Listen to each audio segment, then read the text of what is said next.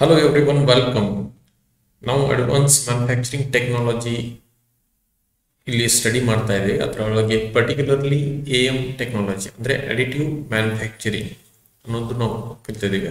Additive manufacturing is nothing but 3D printing ಕೂಡ ನೀವು ಅದಕ್ಕೆ ಅನ್ಬಹುದು. ಸೊ ತಮ್ಮೆಲ್ಲರಿಗೂ ಸ್ವಾಗತ. ಫಸ್ಟ್ ಆಫ್ ಆಲ್ ನೀವೆಲ್ಲರೂ ಒಂದು ವಿಡಿಯೋನ ಶೇರ್ ಮಾಡಿ, ಹಾಗೆ ಚಾನಲ್ ಸಬ್ಸ್ಕ್ರೈಬ್ ಮಾಡಿ. ಏನು ಅಪ್ಡೇಟ್ಸ್ ನಾನು ವಿಡಿಯೋ ಅಪ್ಲೋಡ್ ಮಾಡಿದ್ರೆ ನಿಮ್ಗೆ ಅಪ್ಡೇಟ್ಸ್ ಸಿಗ್ತವೆ. ಹಾಗೆ ನೀವು ಪ್ರೀವಿಯಸ್ ವಿಡಿಯೋಸ್ ನೋಡಿಲ್ಲ ಅಂದ್ರೆ ಅವನ್ನ ನೋಡ್ರಿ, ಯಾಕಂದ್ರೆ ನೀವು ಸ್ಟೇಜ್ ವೈಸ್ ಆ ವಿಡಿಯೋಸ್ಗಳನ್ನ ಯಾವಾಗ ನೋಡ್ತಾ ಬರ್ತೀರಿ ಅವಾಗ ನಿಮ್ಗೆಲ್ಲ ಕಾನ್ಸೆಪ್ಟ್ಸ್ ಕ್ಲಿಯರ್ ಆಗ್ತವೆ. ರ್ಯಾಂಡಮ್ಲಿ ನೀವು ಬಂದು ಸಡನ್ಲಿ ಒಂದೇ ವಿಡಿಯೋ ನೋಡಿದ್ರೆ ಅದ್ರೊಳಗೆ ಅರ್ಥ ಆಗೋದಿಲ್ಲ. So go to the play list. ಆ ಪ್ಲೇ ಲಿಸ್ಟ್ ಒಳಗೆ ಹೋಗಿ ವಿಡಿಯೋ ಬಿಗಿನಿಂಗ್ ದಿಂದ ನೋಡ್ತಾ ಬರ್ರಿ. ಅಥವಾ ಆಲ್ರೆಡಿ ನಿಮಗೆ ಒಂದ್ ಸ್ವಲ್ಪ ಬೇಸಿಕ್ ಇದೆ ಅಂದ್ರೆ ನೀವು ಡೈರೆಕ್ಟ್ಲಿ ಯಾವುದು ಕಾನ್ಸೆಪ್ಟ್ ನೋಡ್ಬೋದು. ನೋಡ್ರಿ, ಶುರು ಮಾಡೋಣ. ಇವಾಗ ಫ್ಯೂಸ್ ಡಿಪಾಸಿಟ್ ಮಾಡಲಿಂಗ್ ಅಂದ್ರೆ ಏನಂತೇಳಿ ನೋಡ್ಕೊಂಡು. ಸೊ ಇಲ್ಲಿ ಅಡಿಟಿವ್ ಮ್ಯಾನುಫ್ಯಾಕ್ಚರಿಂಗ್ ಒಳಗೆ ಬೇರೆ ಬೇರೆ ಟೈಪ್ಸ್ ಬರ್ತವೆ. ಅಡಿಟಿವ್ ಮ್ಯಾನುಫ್ಯಾಕ್ಚರಿಂಗ್ ಒಳಗೆ ಫಸ್ಟ್ ಏನ್ ಬರ್ತದೆ, ಲಿಕ್ವಿಡ್ ಬೇಸ್ಡ್ ಅಡಿಟಿವ್ ಮ್ಯಾನುಫ್ಯಾಕ್ಚರಿಂಗ್ ಬರ್ತದೆ. ಅದರೊಳಗೆ ಮೆಲ್ಟಿಂಗ್ ಅನ್ನೋದು ಬರ್ತದೆ. ಮೆಲ್ಟಿಂಗ್ ಒಳಗೆ ಫ್ಯೂಷನ್ ಡಿಪಾಸಿಟ್ ಮಾಡಲಿಂಗ್ ಅಥವಾ ಪಾಲಿಮರೈಸೇಷನ್, ಸ್ಟೀರೋಲಿಥೋಗ್ರಫಿ, ಪಾಲಿಸೆಟ್. ಆಮೇಲೆ solid based manufacturing, additive manufacturing ದಲ್ಲಿ ಏನಿರ್ತದೆ ಇದೊಂದು ಬೇರೆ ಟೈಪ್ ಇದೆ. ಅದರೊಳಗೆ ಲ್ಯಾಮಿನೇಟೆಡ್ ಆಬ್ಜೆಕ್ಟಿವ್ ಮ್ಯಾನುಫ್ಯಾಕ್ಚರಿಂಗ್ ಬರ್ತದೆ. ಇವೆಲ್ಲ ಟೈಪ್ಸ್ ಇರ್ತವೆ. ಇವೆಲ್ಲ ನಾವು ಡಿಸ್ಕಸ್ ಮಾಡೋದಿದ್ದೀವಿ ಅಪ್ಕಮಿಂಗ್ ವಿಡಿಯೋಸ್ ಅಲ್ಲಿ. ಈಗ ಆಮೇಲೆ ಪೌಡರ್ ಬೇಸ್ಡ್ ಅಡಿಟಿವ್ ಮ್ಯಾನುಫ್ಯಾಕ್ಚರಿಂಗ್, ಇದೊಂದು ಸೆಪರೇಟ್ ಪಾರ್ಟ್ ಇದೆ. ಇಲ್ಲಿ ಮೆಟಲ್, ನೀವು ಕಂಪ್ಲೀಟ್ಲಿ ಮೆಟಲ್ ಏನಿದೆ, ಫ್ಯೂಷನ್ ಡಿಪಾಸಿಟ್ ಮಾಡಲಿಂಗ್ ದಲ್ಲಿ ಏನಿರ್ತದೆ ಪ್ಲಾಸ್ಟಿಕ್ಸ್ ಅಥವಾ ಪಾಲಿಮರ್ ಏನಿದೆ ಅದನ್ನು ಯುಟಿಲೈಸ್ ಮಾಡ್ತಾರೆ. ಆಮೇಲೆ ಇಲ್ಲಿ ಸ್ಟೀರೋಲಿಥೋಗ್ರಫಿ ಒಳಗೂ ಕೂಡ ಪ್ಲಾಸ್ಟಿಕ್ ಕಂಪೋನೆಂಟ್ಸ್ ರೆಡಿ ಮಾಡ್ತಾರೆ 3D ಪ್ರಿಂಟಿಂಗ್ ಥ್ರೂ. ನಾವೊಂದು video beginning additive manufacturing introduction ಏನಿದೆ ಆ ವಿಡಿಯೋದಲ್ಲಿ ಆಲ್ರೆಡಿ ನಾನು ಅದನ್ನ ಮೆನ್ಷನ್ ಮಾಡಿದೀವಿ. ಆ ವಿಡಿಯೋನ ನಿಮಗೆ ತೋರಿಸಿದೀನಿ ಕೂಡ, ಯಾವ ರೀತಿ ಫ್ಯೂಸ್ ಡಿಪಾಸಿಟ್ ಮಾಡಲಿಂಗ್ ನಾವು ಮಾಡ್ತಾ ಇದೀವಿ ಅನ್ನೋದನ್ನ ಅಲ್ಲಿ ತೋರಿಸಿದೀನಿ. ಆ ವಿಡಿಯೋ ನೋಡ್ತಾ ಬರ್ರಿ ಬಿಗಿನಿಂಗ್ ಗಳಿಂದ.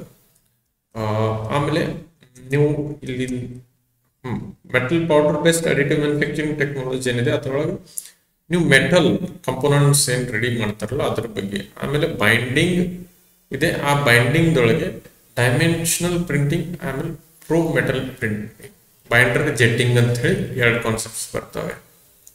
ಇವಾಗ ನಾವು ಫಸ್ಟ್ ಏನ್ ಸ್ಟಡಿ ಮಾಡ್ತಾ ಇದ್ದೀವಿ ಅದು ಫ್ಯೂಸ್ ಡಿಪಾಸಿಟ್ ಮಾಡಲಿಂಗ್. ಈ ಫ್ಯೂಸ್ ಡಿಪಾಸಿಟ್ ಮಾಡಲಿಂಗ್ ದಲ್ಲಿ ಏನಿರ್ತದೆ, ನಿಮ್ದು ಪಾಲಿಮರ್ ಅಂದ್ರೆ plastic. It is nothing but plastic only. ಆ ಪ್ಲಾಸ್ಟಿಕ್ ಒಂದು ಕಾಯಿಲ್ ಇರ್ತದೆ. ಆ ಕಾಯಿಲ್ ಏನ್ ಮಾಡ್ತದೆ, ಫೀಡ್ ಮಾಡ್ತಿರ್ತದೆ, ಕಂಟಿನ್ಯೂಸ್ಲಿ ಫೀಡ್ ಮಾಡ್ತದೆ. ಆ ಪ್ಲಾಸ್ಟಿಕ್ ನೋಜಲ್ ದೊಳಗೆ ಹೋದ ನಂತರ ಅಲ್ಲಿ ಹೀಟ್ ಮಾಡ್ತಾರೆ. ಹೀಟ್ ಮಾಡಿದ ನಂತರ ಅದು ಸಾಫ್ಟ್ ಆಗುತ್ತದೆ, convert in to the liquid. ಆಮೇಲೆ ಆ ಲಿಕ್ವಿಡ್ ಕನ್ವರ್ಟ್ ಆದ ನಂತರ ಅದನ್ನ ಲೇಯರ್ ಬೈ ಲೇಯರ್ ಆಡ್ ಮಾಡ್ತಾ ಹೋಗ್ತಾರೆ. So that is fused deposit modelling. ಅದೇ ನೀವು ಇದನ್ನ ಯಾವ ರೀತಿ ಇಲ್ಲಿ ಬರೆದಿದ್ದೀವಿ ನೋಡಿ, used heating chamber to liquidify the polymer that is fed into the system as a filament. ಆ ಫಿಲಾಮೆಂಟ್ ಏನಿದೆ ಅದು ಕಂಟಿನ್ಯೂಸ್ಲಿ ಫೀಡಿಂಗ್ ಮಾಡ್ತಾ ಇರ್ತದೆ. ಹೀಟಿಂಗ್ ಚೇಂಬರ್ ಒಳಗೆ ಹೋದ ನಂತರ ಅದು ಏನಾಗ್ತದೆ, ಲಿಕ್ವಿಡಿಫೈ ಆಗ್ತದೆ. ಸೊ ಕೆಲವೊಂದು ಡ್ರಾಬ್ಯಾಕ್ಸ್ ಕೂಡ ಇದಾವೆ ಇದ್ರು. ಆ ಡ್ರಾಬ್ಯಾಕ್ ಅಂದ್ರೆ ಏನ್ ಇರಬಹುದು, ಸಪೋಸ್ ನೀವು ಪ್ರಾಪರ್ ಟೆಂಪರೇಚರ್ ಮಾಡ್ಲಿಲ್ಲ ಅಂದ್ರೆ ಆ ನೋಜಲ್ ಒಳಗೆ ಅದು ಬ್ಲಾಕ್ ಆಗಿ ಇಟ್ಬಿಡುತ್ತದೆ. ಆಮೇಲೆ ಅಥವಾ ಇಲ್ಲಿ ಫಿಲಾಮೆಂಟ್ ಎವ್ರಿ ಟೈಮ್ ಏನಾಗಬೇಕು, ಆ ಪಾಸ್ ಆದ ನಂತರ ಅದು ಹೀಟ್ ಆಗಿ ಮೆಲ್ಟ್ ಆಗಬೇಕು. ಆಮೇಲೆ ಅದನ್ನು ಫೀಡ್ ಮಾಡ್ತಾ ಹೋಗ್ತದೆ. ಸೊ ಪ್ರಾಪರ್ ಹೀಟಿಂಗ್ ಆಗಲಿಲ್ಲ ಅಂದ್ರೆ ಅದು ಪ್ರಾಪರ್ ಫೀಡಿಂಗ್ ಆಗೋದಿಲ್ಲ, ಅಥವಾ ಅದು ಹೀಟ್ ಆಗಿ ಹೊರಗಡೆ ಎಕ್ಸ್ಟ್ರೂಡ್ ಆಗಬೇಕು. ಆ ಟೈಮ್ ಒಳಗೆ ಏನಾಗ್ತೈತಿ, it is time consuming process ಆಗ್ತೈತಿ ಫ್ಯೂಸ್ ಡಿಪಾಸಿಟ್ ಮಾಡಲಿಂಗ್. ಆಮೇಲೆ ಇದ್ರೊಳಗೆ ಇದೇ ಪ್ರೊಸೆಸ್ ಇಲ್ಲಿ ಎಕ್ಸ್ಪ್ಲೇನ್ ಮಾಡಿದೀನಿ, ನಾನು ತೋರಿಸ್ತೀನಿ ಫಸ್ಟ್ ಆಫ್ ಆಲ್ ನಿಮಗೆ. ಓಕೆ, ಇಲ್ಲಿ ನೋಡಬಹುದು ನೀವು ಈ ಕಂಪೋನೆಂಟ್ ರೆಡಿ ಮಾಡ್ತಾ ಇದೀವಿ. ಆ ಕಂಪೋನೆಂಟ್ ರೆಡಿ ಮಾಡ್ಬೇಕಾದ್ರೆ ಇಲ್ಲಿ ಮೇಲಿಂದ ಇದ್ರಕ್ಕೆ ಆ ಫಿಲಾಮೆಂಟ್ ಏನಿರ್ತದೆ, ಪ್ಲಾಸ್ಟಿಕ್ ವೈರ್ ಟೈಪ್ ಇರ್ತದೆ. ನೀವು ವೈರ್ ನೋಡಿರ್ತಿರಲ್ಲ, ಮನೆ ಒಳಗೆ ವೈರ್ ಇರ್ತದೆ, ಸೇಮ್ ಅದೇ ಟೈಪ್ ಆಫ್ ಫಿಲಾಮೆಂಟ್ ಇರ್ತದೆ. ಆ ಫಿಲಾಮೆಂಟ್ ನ ಕಂಟಿನ್ಯೂಸ್ಲಿ ಫೀಡ್ ಮಾಡ್ತಿರ್ತಾರೆ. ಆ ಫೀಡ್ ಮಾಡ್ಬೇಕಾದ್ರೆ ಇಲ್ಲಿ ಹೀಟಿಂಗ್ ಚೇಂಬರ್ ಇರ್ತದೆ, ಹೀಟಿಂಗ್ ಕಾಯಿಲ್. ಅದು ಏನ್ ಮಾಡ್ತದೆ, ಅದನ್ನ ಹೀಟ್ ಮಾಡ್ತದೆ. ಹೀಟ್ ಮಾಡಿದ ನಂತರ ಅದು ಲಿಕ್ವಿಡಿಫೈಸ್ ಆಗ್ತದೆ. ಲಿಕ್ವಿಡಿಫೈ ಆದ ನಂತರ ಅದೇ ಫಿಲಮೆಂಟ್ ದಿಂದ ಅದು ಪುಷ್ ಆಗ್ತದೆ ಯಾವಾಗ ಎಲ್ಲಿ ಅಪ್ಲೈ ಮಾಡ್ಬೇಕಲ್ಲಿ. ಈಗ ಇಲ್ಲಿ ಲೇಯರ್ ಬೈ ಲೇಯರ್ ಅಪ್ಲೈ ಮಾಡ್ಕೋತ ಎಕ್ಸ್ ವೈ ಡೈರೆಕ್ಷನ್ ಒಳಗೆ ಆಮೇಲೆ ಝೆಡ್ ಡೈರೆಕ್ಷನ್ ಒಳಗೆ ಮೂವ್ಮೆಂಟ್ ಆಗ್ತಿರ್ತೈತಿ. ಇಲ್ಲಿ ಮೆನ್ಷನ್ ಮಾಡಿದ್ರೆ ನೋಡಿ, ಇದು Z direction, X and Y direction. Okay, so ಈ ತರ ಪ್ರೊಸೆಸ್ ಅದು ಕಂಟಿನ್ಯೂಸ್ಲಿ ಮಾಡ್ತಾ ಹೋಗ್ತದೆ. ಸೊ ಇದ್ರ ಅಡ್ವಾಂಟೇಜಸ್ ನ ಮೊದಲೇ ಹೇಳಿದ್ದೀನಿ, ಕೆಲವೊಂದು ಅಡ್ವಾಂಟೇಜಸ್, ಆಮೇಲೆ ಕೆಲವೊಂದು ಡಿಸ್ಅಡ್ವಾಂಟೇಜಸ್ ಕೂಡ ನಾ ಹೇಳಿದ್ದೀನಿ. ಸೊ ಇದು ಒಂದು ಸ್ವಲ್ಪ ಸ್ಲೋ ಪ್ರೊಸೆಸ್ ಆಗ್ತದೆ. ಯಾಕಂದ್ರೆ ಪರ್ಸನಲಿ ನಾನು ಯಾವಾಗ ಫಿಲಾಮೆಂಟ್ ಬೆಸ್ಟ್ ಯುಟಿಲೈಸ್ ಮಾಡಿ ನೋಡಿದೆ, ಅಲ್ಲಿ ಏನಾಗ್ತದೆ, ಸಪೋಸ್ ಪ್ರಾಪರ್ಲಿ ಅಪ್ಲೈ ಆಗ್ತಾ ಹೋಗ್ಲಿಲ್ಲ ಅಂದ್ರೆ ಸಮ್ವೇರ್ ಅನ್ಇವನ್ ಹಿಟ್ಟಿಂಗ್ ಆದ್ರೆ ಕೂಡ, ಅಥವಾ ಈಗ ಪವರ್ ಕಟ್ ಆಫ್ ಆದ್ರೆ, ಈಗ ಒಂದು ಕಂಪೋನೆಂಟ್ ನೀವು ಬಿಲ್ಡ್ ಮಾಡ್ತಾ ಹೋಗಿದ್ದೀರಿ, ಆಮೇಲೆ ಇಲ್ಲಿ ಸಪೋಸ್ ಸರ್ಟನ್ ಸ್ಟೇಜ್ ಹೋದ ನಂತರ ಪವರ್ ಕಟ್ ಆಫ್ ಆತಂದ್ರೆ ಅಲ್ಲಿ ಏನಾಗ್ತದೆ, ನೀವು ಯಾವಾಗ ರಿಪೀಟ್ ಸ್ಟಾರ್ಟ್ ಮಾಡ್ತಿರಲ್ಲ ಅಲ್ಲಿಂದ ಅದು ಕಂಟಿನ್ಯೂ ಆಗಂಗಿಲ್ಲ. ಸೊ ಅಲ್ಲಿ ಏನಿರ್ತದೆ, ಒಂದು ಟೈಪ್ ಆಫ್ ಗ್ಯಾಪ್ ಕ್ರಿಯೇಟ್ ಆಗ್ತದೆ, ಅಲ್ಲಿ ಫೇಲ್ಯೂರ್ ಚಾನ್ಸಸ್ ಜಾಸ್ತಿ ಆಗಿಬಿಡ್ತದೆ.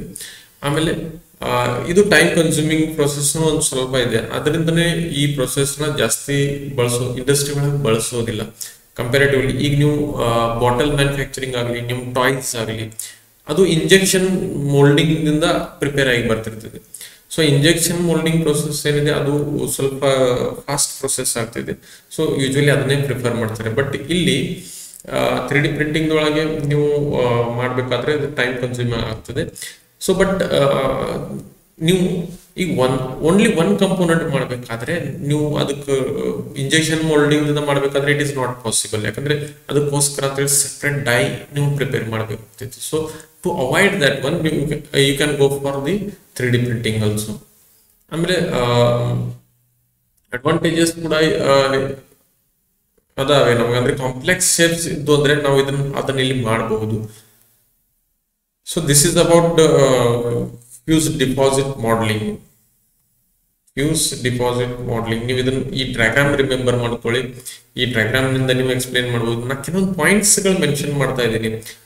ಸೊ ವೈ ಅಥವಾ ಯಾವಾಗ ನಾ ಈ ಪ್ರೊಸೆಸ್ ನ ಯುಟಿಲೈಸ್ ಮಾಡಬೇಕು ಅಥವಾ ಯಾವಾಗ ಯುಟಿಲೈಸ್ ಮಾಡಬಾರ್ದು, ಅಥವಾ ವೈ ಈ ಪ್ರೊಸೆಸ್ ಅಥವಾ ಹಿಂದಿದೆ, ಅಥವಾ ಬೇರೆ ಇಂಜೆಕ್ಷನ್ ಮೋಲ್ಡಿಂಗ್ ಯಾಕೆ ಅಡಾಪ್ಟ್ ಆಗಿದೆ, ಇವು ಡಿಫ್ರೆನ್ಶಿಯೇಟ್ ನೀವು ಮೆನ್ಷನ್ ಮಾಡ್ಬೇಕಾಗ್ತದೆ. ಎಕ್ಸಾಮ್ದೊಳಗೆ ನಿಮಗೆ ಜಸ್ಟಿಫೈ ಮಾಡ್ರಿ ಅಂತ ಕೇಳ್ತಾರೆ, ಆಗ ನೀವು ಈ ಡಿಫ್ರೆನ್ಸಸ್ ನ ನೀವು ಜಸ್ಟಿಫೈ ಮಾಡಬೇಕಾಗ್ತದೆ, ಹೇಳಬೇಕಾಗ್ತದೆ with the examples R with the points you need to explain these differences.